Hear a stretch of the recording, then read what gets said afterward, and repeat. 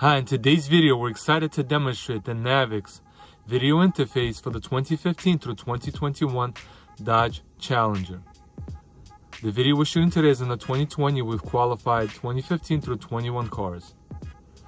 Using this interface you can add a video input plus force the factory rear view camera at any speed. Besides this, on this vehicle today we added the NAViKS smartphone mirror interface and we'll show you mirroring using the iPhone. So let's switch over to the video input by pressing and holding the button on the back of the steering wheel.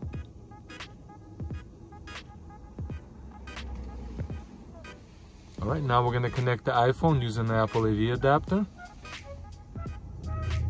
And we'll just show you a few YouTube videos since this is a 2020 car, it has Apple CarPlay and mirroring maps would not be something you'll probably be doing.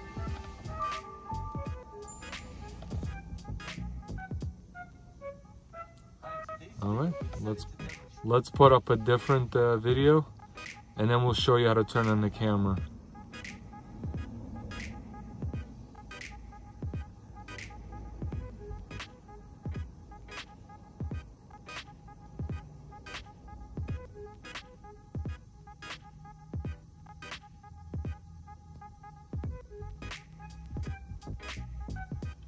You can turn on the rear view camera by just pressing the back button and it'll quickly switch over to the factory camera and it'll work at any speed.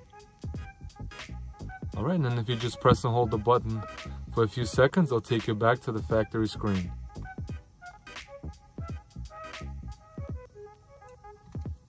Alright, thank you for watching, and if you have any questions, please make sure to visit NAViKS.com.